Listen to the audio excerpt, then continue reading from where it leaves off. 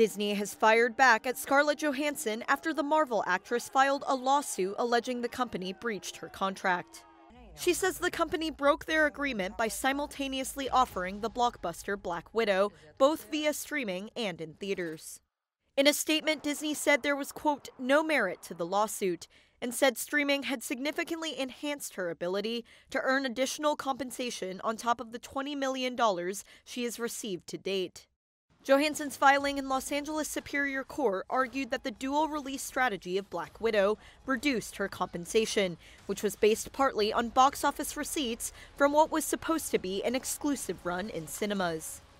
Her lawsuit also claims that Disney wanted to steer audiences toward Disney Plus, where it could, quote, keep the revenues for itself while simultaneously growing the Disney Plus subscriber base, a proven way to boost Disney's stock price, and substantially devalue Ms. Johansson's agreement and thereby enrich itself. In response, Disney called the lawsuit, quote, especially sad and distressing in its callous disregard for the horrific and prolonged global effects of the health crisis.